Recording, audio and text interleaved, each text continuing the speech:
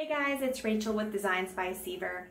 I wanted to share real quick with you a project that I did this weekend. It's a Christmas card holder and it was really cute, but I'm not going to sell it on Etsy because it's kind of big and I don't want to fool with shipping it. It's got clothespins on it and I don't want them to pop off and just deal with that as a headache. So let me show you. Okay, here it is. Let's see here.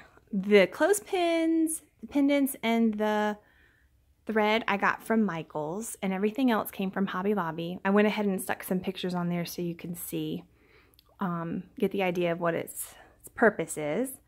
All of the letters are wood, and I painted them white, and then I got that cute galvanized ampersand.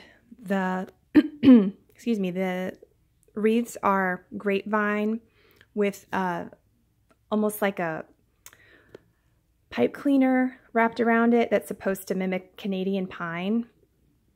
And I nailed those down and everything else was glued down.